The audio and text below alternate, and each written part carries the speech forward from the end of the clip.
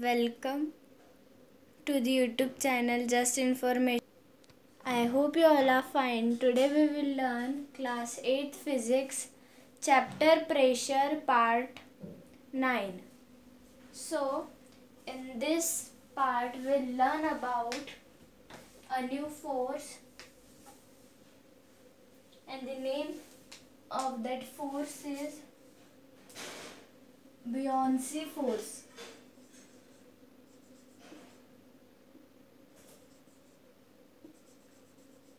Buoyancy force. Now we will learn what it is. First, there was a 4-year child and he questioned, "How do you wash your hands?" to another one. He promptly answered, "Which the water from the tap with the water from the tap." A 12-year boy was questioned that, "How do you get water in your tap?" He answered, "We have a strong tank the upstairs which gets filled up when we switch on the motor." Okay, now this is how in this modern age we get water effortlessly, right? But in most of the villages the situation is entirely different. When agriculture fields are watered by manual drawing from wells, leave alone the domestic purpose for their daily requirements, village people draw water from wells with the help of a bucket tied to a rope. When the bucket is released into the well, it gets up with the water and then sinks to a certain depth in water. Now try to pull out the rope and observe. While drawing water from a depth to the surface, we feel that the bucket of water is very light and almost weightless. But when we draw the water from the surface to required height, we feel some heaviness or weight of the water. From this act, it is clear that an object can be raised or lifted easily inside water. But have you ever thought what makes this raising or lifting easy? So, it is like this is due to the invisible force that is exerted on the by the liquid on the body in an upward direction. This upward force is called buoyant force.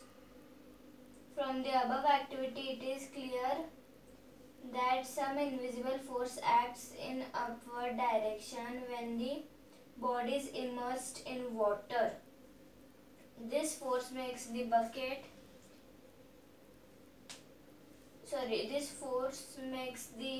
weight of the body less than the actual weight.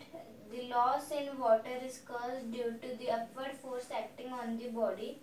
It is called buoyant force and the property is called buoyancy. The definition is like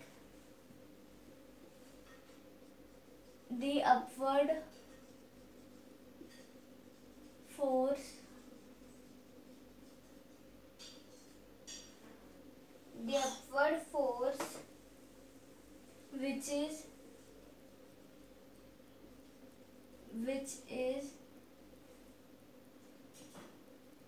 which is acting on a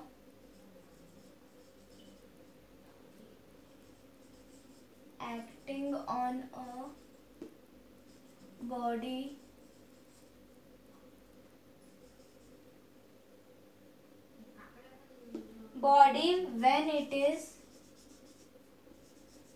when it is completely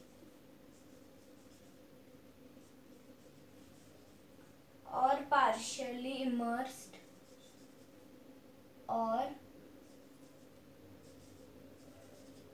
partially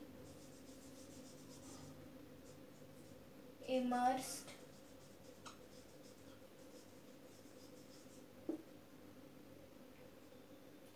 in a fluid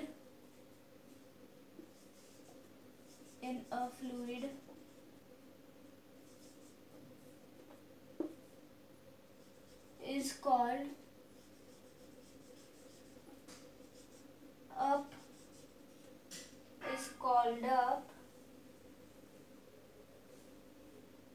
thrust or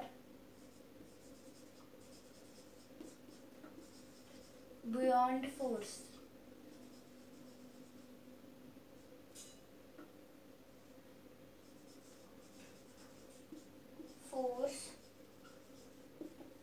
And the phenomenon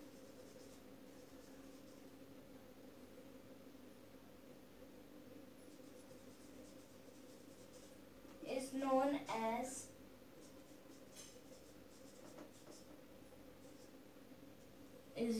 as buoyancy.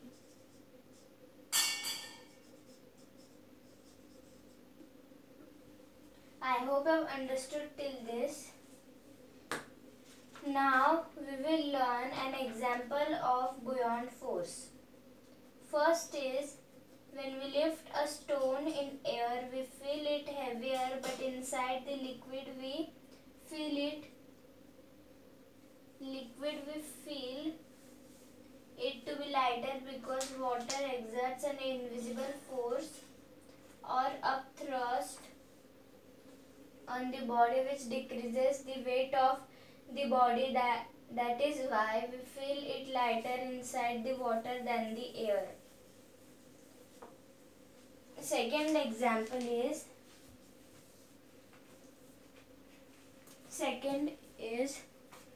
when a swimmer jumps into water from a height, he finds himself being pushed towards the surface of the water without any effort on his part. Third example is a stone which is dropped falls down with an acceleration of 9.8 meter per second square in the air. The same stone moves down the water with an initial acceleration of 7.8 meter per second square due to upward buoyant force. I hope you have understood this buoyant force. In part 10, we will learn about Archimedes' principle, and we'll learn about that principle and conclusions. If the time is managed, we'll learn about relative density too. Thank you for watching today's video. For any queries and doubt, you can join the Telegram link given in the description of this video. Like, this is the foundation of class 8th. We have covered the foundation of class 7th too. The links are given in the description. Please go and check through it. Thank you for watching.